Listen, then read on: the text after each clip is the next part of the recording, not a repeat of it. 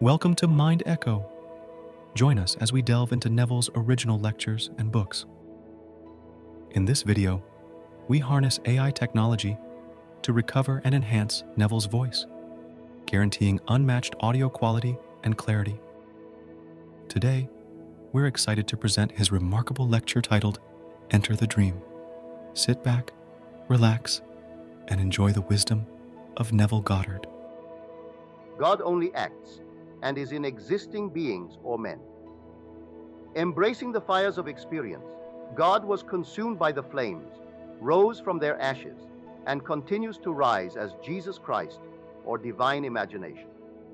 Good and evil are not conditions imposed by some benevolent deity, but states the soul must experience in order to surpass them and awaken as God himself. Tonight, I will share with you an experience of a friend, a lady who wrote saying, "In my dream, I possessed the power to be anything I wanted to be.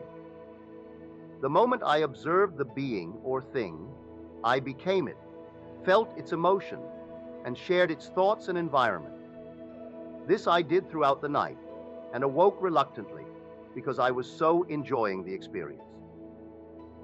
Now let me tell you what Aldous Huxley wrote about his friend D.H. Lawrence. To be with Lawrence was an adventure, because he was not of the order of this world, but belonged to another universe. When I was with him and he shared his experiences, I felt that he knew what it was to be a tree, a daisy, a breaking wave, or the mysterious moon itself. He saw things the mortal eye could not see. He was a sensitive, intelligent man who could cook, sew, embroider, and do woodwork to perfection. Yet he could sit alone doing nothing and be completely happy. He could put himself into the skin of an animal and describe in the most convincing detail its dim, inhuman thoughts. I am quite sure my friend never read that letter, but I gave her my immortal eyes. The air of imagination is now open in her, and she has shared her experience of going from state to state, from things to persons, knowing their feelings and emotions. How is that possible? Because God is the only actor. Blake makes this statement: eternity exists, and all things in eternity, independent of creation, which was an act of mercy. By this, it will be seen that I do not consider either the just or the wicked to be in a supreme state, but to be every one of them, states of the sleep into which the soul may fall in its deadly dreams of good and evil when it leaves paradise following the serpent. Everything in the world is yourself pushed out. Every animal there can be entered by you, and you can experience its emotion, for that animal is your very self. You are the animating power of the universe. All things were made by you, and without you was not anything made that was made, for you are life itself. This I know from experience. The universe is alive in you. It has no life on the outside. It is yours to animate, to stop, to let go, and stop again. Blake was right when he said, God only acts and is in existing beings or men, for God is the only actor, acting imaginatively in the human imagination. While seated here, you can see your home in your mind's eye, but it does not have the cubic reality as does this room. But one day, you will think of something and see it more vividly than you now see the speaker. You will enter it not as a shadow, but as a three-dimensional space. I have sat in a chair or rested on a bed with my eyes closed, as in sleep, and seen what I could not see if the lids were open. Knowing exactly where I was and what I was doing, I allowed consciousness to follow vision and stepped into that image which closed itself around me as I set out to explore that world. I now know the truth of Blake's words. If the specter would enter into these images in his imagination, approaching them on the fiery chariot of his contemplative thought, If he would make a friend and companion of any one of these images, which always intrigues him, to leave mortal things as he must know, then will he rise from the dead. Then will he meet the Lord in the air, and then he will be happy. Many times, while sitting in my chair or lying on my bed, my inner eye has opened, and I have seen what no mortal eye could see. Then I would enter into the image by allowing my consciousness to move on its fiery chariot of contemplative thought. Clothed as I am, the world calls me Neville, but I, a conscious being, have moved out of this body and into a world which instantly clothed itself around me. And I explored that world, clothed in a body just as solidly real as the one I left on the bed or chair. If anyone had entered the room, they would have thought Neville was sleeping. Yet I was fully awake, consciously aware of being separated from my external self.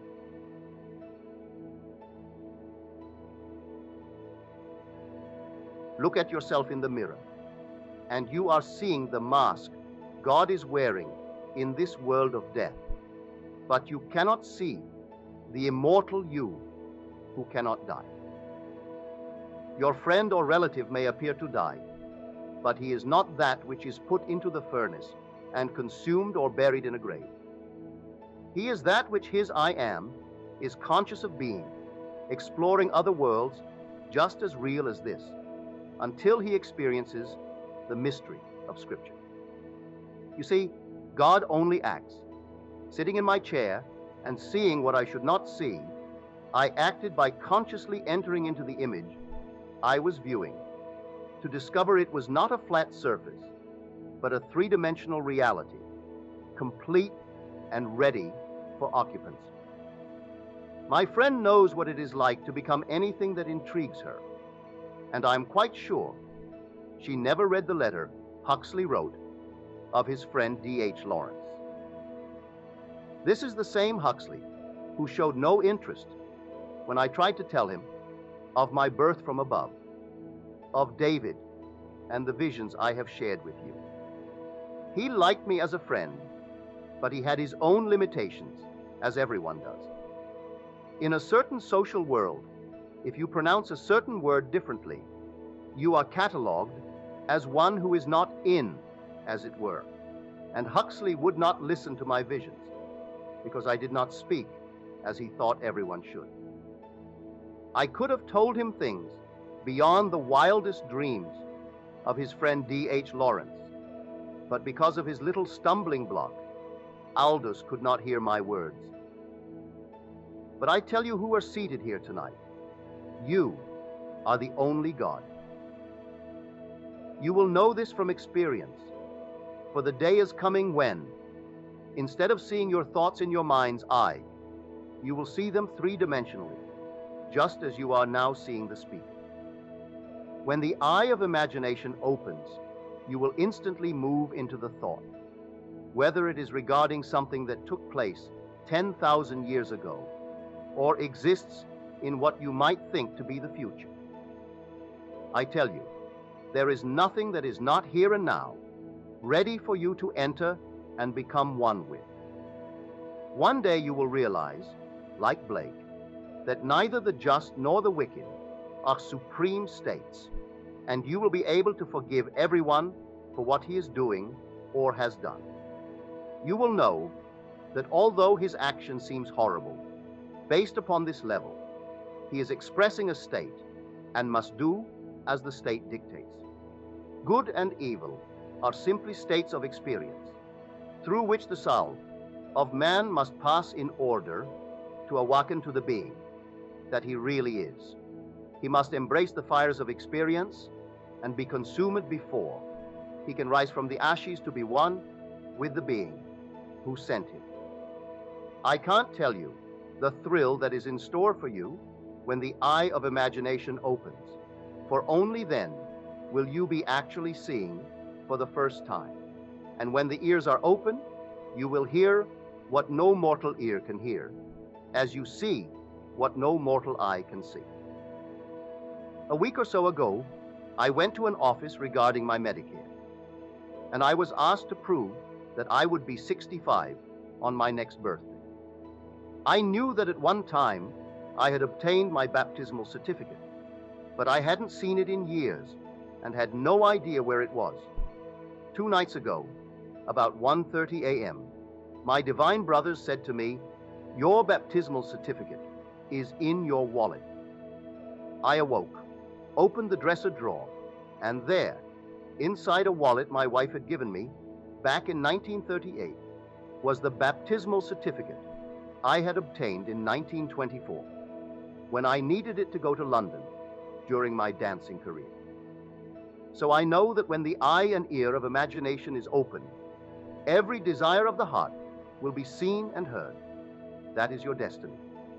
I say, you are God, the only actor in this world. No matter what you imagine, God is acting.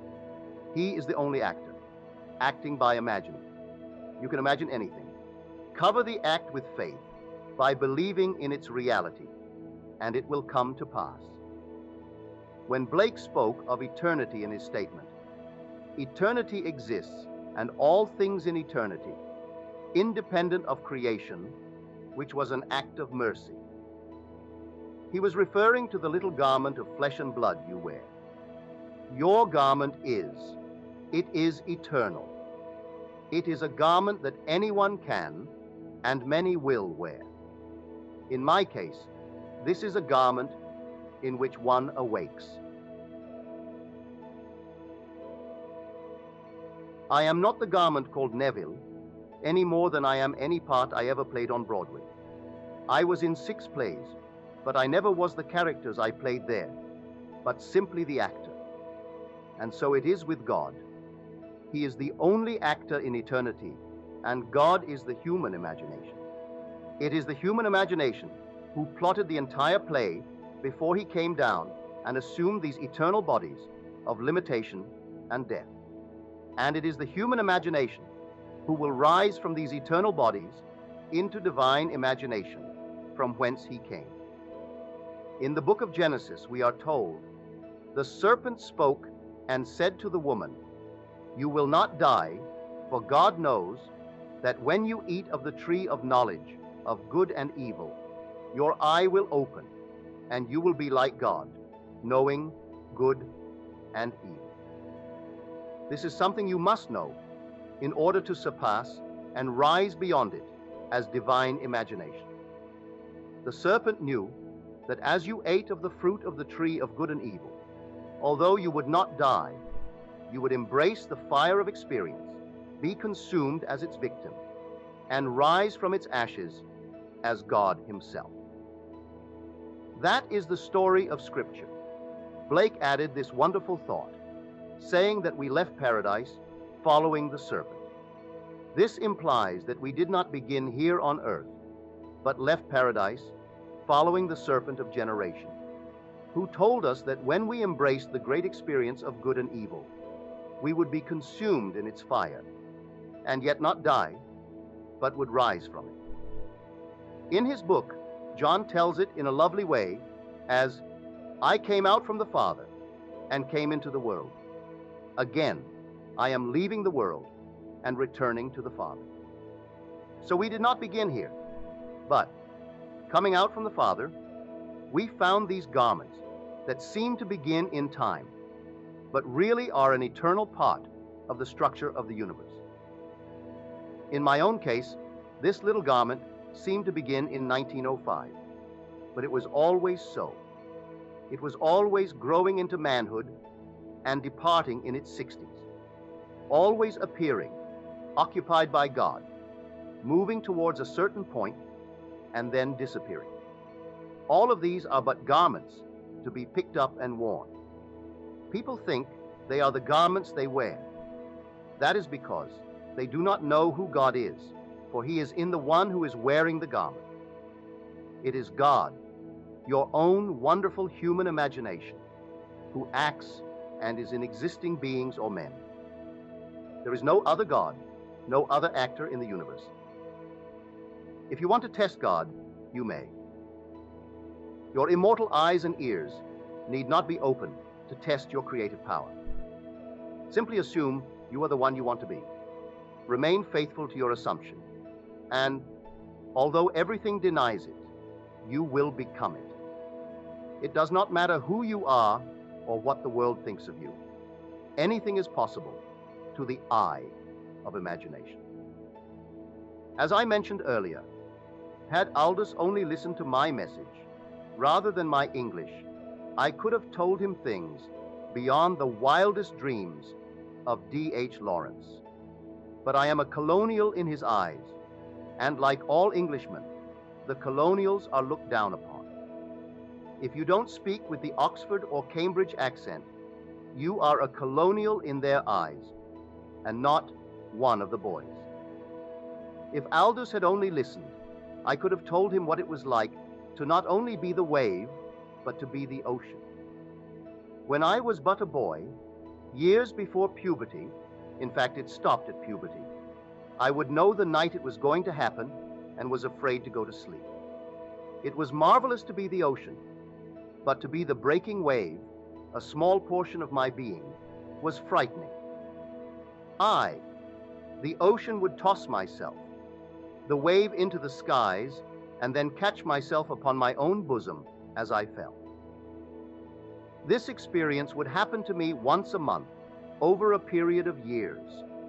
I could have told him what it was like to be infinite light, with no circumference, but my accent put barriers in his mind, and he could not hear me. This is true the world over. People judge from appearances, as the individual's true being is unseen by mortal eyes.